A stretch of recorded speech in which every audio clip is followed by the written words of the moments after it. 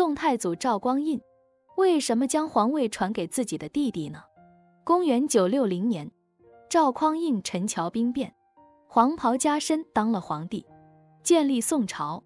公元976年，宋太祖赵匡胤驾崩，随之他的弟弟赵光义即位，是为宋太宗。按照西周确立的嫡长子继承制，老皇帝驾崩之后，理应由其儿子继位。可是赵匡胤的儿子赵德昭没有继位，而是他的弟弟赵匡胤继位了。这种稀罕事发生在了英明神武的宋太祖赵匡胤身上，着实是令人费解。关于赵匡胤的死因，有很多解释。有一种说法是这样的：有一天，赵匡胤传弟弟赵匡胤进宫，兄弟俩见面之后就一起喝酒，并把所有的太监宫女都打发走了，没人知道他们在说什么。太监们在门外只看到赵匡胤时而起身，时而坐下印在窗户上的身影，并听到赵匡胤用斧掷地的声音。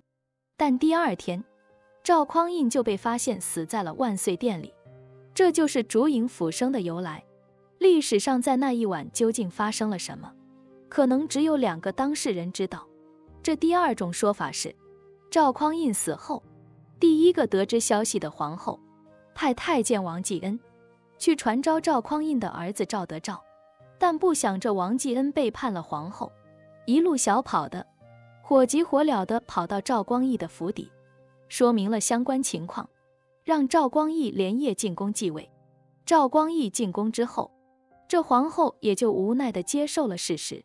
这2种说法当中，第一种的矛头直指赵匡胤，说他是杀死赵匡胤的真正凶手，而第二种说法是赵匡胤死时，赵匡胤并不在宫中，他只是进宫抢夺皇位。也有人认为，赵匡胤生前考虑到弟弟赵匡胤有能力，并且有拥立之功，有意传位于他。至少在赵匡胤的心里，赵匡胤一直是他重点培养对象，曾经在他看来也是皇位的第一继承人。柴荣病死之后，让年仅7岁的娃娃柴宗训继位，这赵匡胤就模仿郭威发动了陈桥兵变，来了个黄袍加身。在这个过程当中，赵匡胤有拥立之功，做出了很大贡献。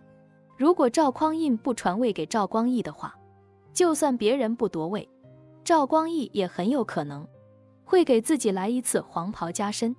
到那时，他的这一脉难保不会被弟弟灭门的，而直接传位给赵光义的话，就可以避免兵变甚至流血事件。